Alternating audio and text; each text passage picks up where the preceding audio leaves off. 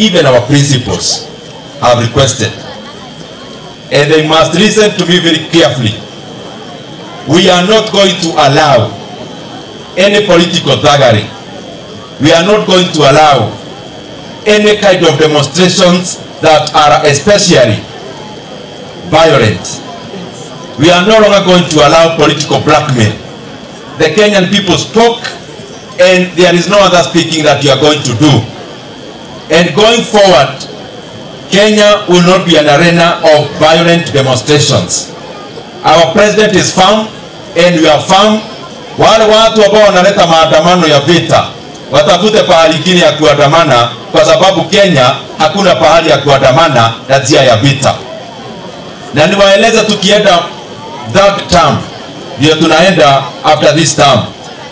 That term is a very consequential term in the Republic of Kenya, because this is the term when the young ones sit for their exams. These people have been heartless, including planning to stage demonstrations around schools, ostensibly so that tear gas can be thrown into schools, and then they can have children as human shields. And so that also, they try to bring a bad name to the government. We are telling them, hiyo haitawezekana tena. That time lazima tukue na decorum. Tuache maneno ya maandamano, especially watoto wakienda katika holiday ile wako karibu kwenda.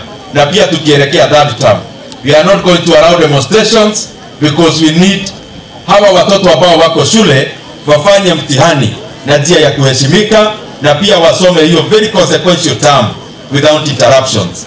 So there will be no more maandamano, na sisi tumeapia rais akaze kamba kabisa.